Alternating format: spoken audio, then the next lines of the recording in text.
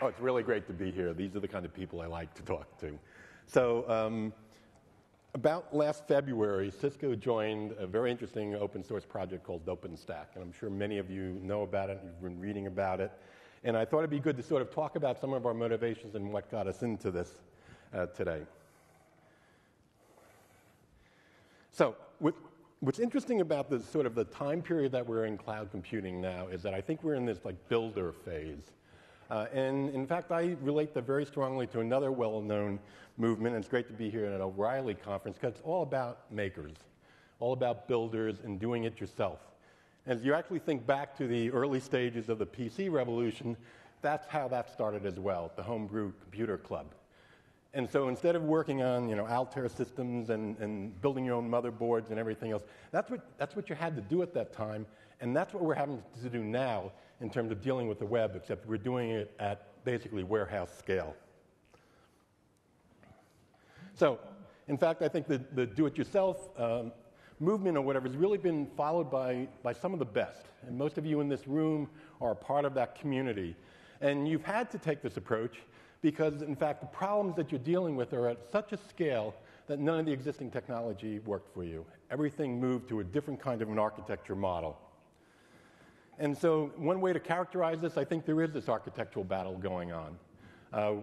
Traditionally, people in the enterprise and traditional kind of data centers talked about vertically scaling, and so we built very large SMP machines, for example. There was HA failure and clustering going on because things were organized around transactional kinds of requirements. And we ended up also building very application-specific infrastructure. So you end up actually building these kind of micro-architectures for each application you were building. You scale that out to a large number of applications, and all of a sudden, your data center is tremendously inefficient, and there's no way to get it back. The web, on the other hand, took a very different approach. It did a scale-out architecture. It took a very small number of computers and scaled them out, and the difference really with the web is also characterized by the fact that in large-scale web applications, we're actually running a very small number of services over a very large number, thousands and thousands of machines, which is just the opposite that you've seen in the enterprise. And we're information-centric, and that we're built on commodity systems by and large. And a big, big component of this, because you need to be able to do it yourself, has been open source. And so what we're seeing now is applying this to a cloud platform in terms of infrastructure as a service.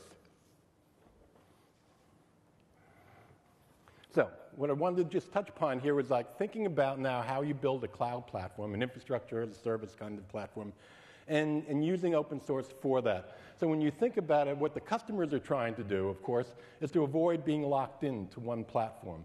So there's a lot of talk about standardization of our APIs and things like that, which I'm kind of reticent to really push forward, because right now I think we're very, very early in this phase, and I'd like to see a lot more experimentation so we really lock things down. But the customers have this need because they'd like to have a common platform that can be run across multiple vendors. And of course, they also need to be able to move their data in and out because it's their data after all. From the service provider point of view, they're trying to serve many, many tenants, over thousands of servers. So even though each tenant may be running actually a very small application, because they're multiplied by the number of tenants, they have a web app, and that's what a cloud platform is really about. And Amazon's really led the way in this, and it's great to hear the talks about that here. It also needs to be very, very easy to operate. At this kind of scale, and that's why we're talking about DevOps, it's really you're running this application, which is your cloud platform, and that has to be completely automated for you to be able to handle it at scale. And at the same time, then, this gives an opportunity for actually some of this differentiation to occur in that industry in terms of focusing on different things such as support, reliability, availability, and new services. And most importantly, they need to be able to, in terms of differentiation, roll out new services, roll out new environments for developers in order to attract their customers. So this is where open source, I think, has a tremendous advantage. First of all, we can leverage the work of a growing number and large community of developers. It works across multiple infrastructures, hardware infrastructures, and that it's both possible now to, since it's open source, run this at a service provider and also run it in-house. So all the talk that we have about how we're going to be cloud bursting and moving applications from one data center out into the cloud, it helps if you have a common platform. And it helps even more if it's a common platform that you can now customize to fit your individual needs. and add additional services. So what is OpenStack? For those of you who haven't heard about it, it originated at NASA, and on the Nova side, the compute service itself, and Rackspace came along and actually decided to open source their software infrastructure and contributed their cloud files to that. So this has now been driven by an open community process, and there's three main projects. There's a compute project, there's an image service project, and a storage project. OpenStack also, remember, runs across multiple hypervisors. It sits above the hypervisor, so we can get the maximum amount of compatibility here. And there's been a series of releases. The current one is Cactus, which was released this last April.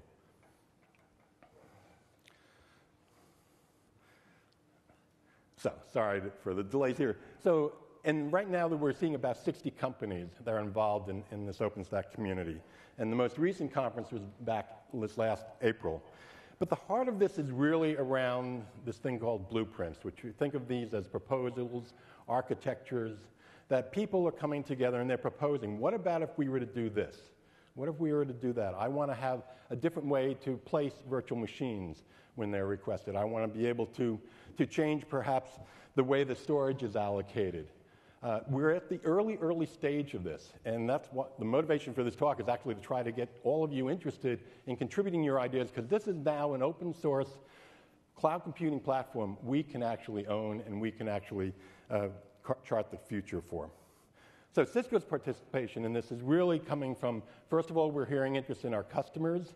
Obviously, at Cisco's size, a lot of our customers are now looking at OpenStack and beginning to run it both in-house and also in the service provider world looking at this. More than anything else, though, I think it's really trying to contribute and learn from this community. I think you're going to start seeing a new Cisco start to emerge here, where we really are much more involved with the external community, and we truly want to advance the state of the art in cloud computing. What we've been contributing is actually some of the network expertise, the internet expertise that has accumulated over the years inside of Cisco, the industry support for this, and code. And that's perhaps the biggest change, and actually it's very interesting within Cisco to see how that change is taking place, the idea that we're going to be now doing development in this project in the open on the web itself.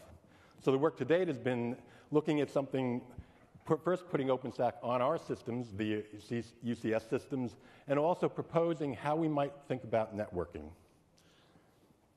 So this really comes about from a previous experience I had running Sun Cloud and designing that.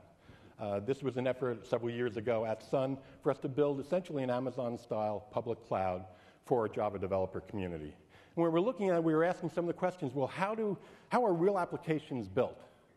And how much can we really start to think about having a virtualized data center? That's where I think we're really trying to go. But how do we avoid taking all of the baggage of an existing data center into this virtualized world? What we thought, though, was missing in the current implementations, however, was this notion of being able to create network topologies. If you think of different applications, you want to be able to say, well, perhaps my database should not have a public IP address. I want to have a multi-tier kind of application.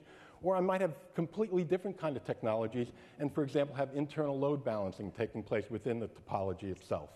So those are the kinds of things that we looked forward to being able to talk about as we were looking at OpenStack. So what the proposal was actually about was, let's make, in addition to a compute service and a storage service, which developers have APIs to in terms of requesting resources, what if they had a networking service as well? So in addition to getting virtual machines or getting virtual storage, you might also get virtual network segments. And what would you start to do with that? What would those virtual network segments look like?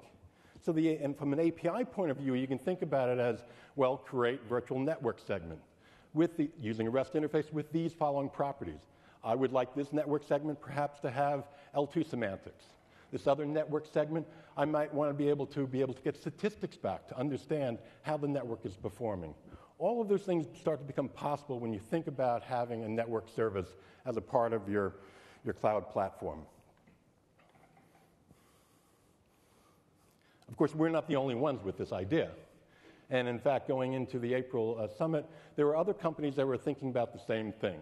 So between Rackspace and Citrix and Nicira, Medico, and others such as Intel, we came together with different proposals, and during that summit, over about a 3 or 4 day period, many, many hours of discussion, talking about what were the right abstractions, what were the basic things we wanted to be able to do, how could we make it simple for people, and also make it so that the operators themselves could expose the kind of value that they wanted to. And we came up with a unified plan. And that plan was called Quantum. We decided to start with the most basic possible notion of a network, essentially a wire, so that you could create a virtual wire, and that on this wire you could now attach virtual machines, and you could also attach services. And we could also then talk about the semantics of the wire. Like I say, is it L2 semantics or L3? So we're starting with something which is L2, and we will take it forward from there. And upon that, you will then be able to attach, like I said, virtual machines or new networking services. Because the main point of this is actually to try to really open up the floodgates to let people invent new network-centric services.